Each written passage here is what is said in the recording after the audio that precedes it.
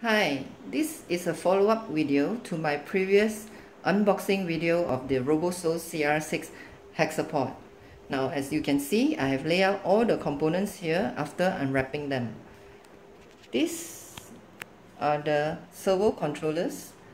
This is the original 20-channel servo controller that comes with the kit.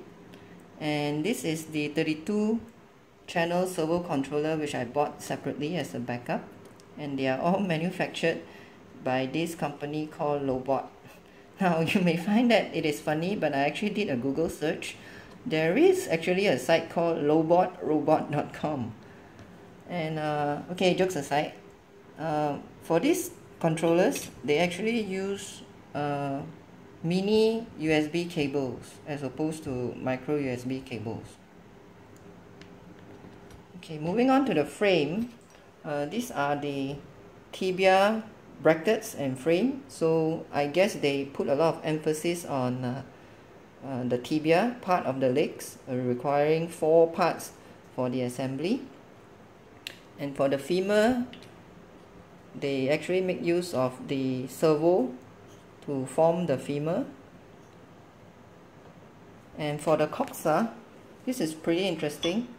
They sort of like fuse 2 U brackets together and to form the coxa junction. And coming over here, these are the body plates. As you can see, the scratches here, so my Hexapod actually had battle scars before even going to battle. Now here are all the servos, the digital servos. Okay, 18 of them will be using to form the legs, and I have 5 of them spare.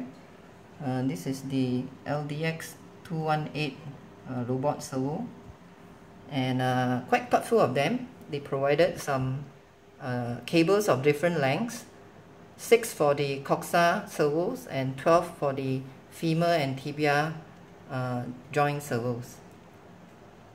And this is the PS2 controller with the receiver itself. As mentioned earlier, missing Sony logo, so not the original.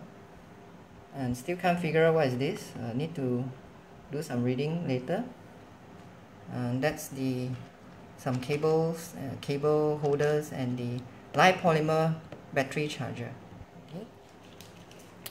Now there's something that you need to know. According to the seller, if you would like to use other servos other than the LDX218, for example, if you want to use the MG996R servos or their LD2015 servos, you will need something like this, a buck chip. You'll need a buck chip.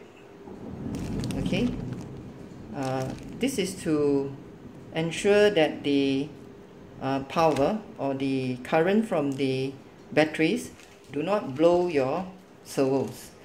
Okay, so according to them, this LDX218 servo has some chip built in that allows you to use without any buck chip.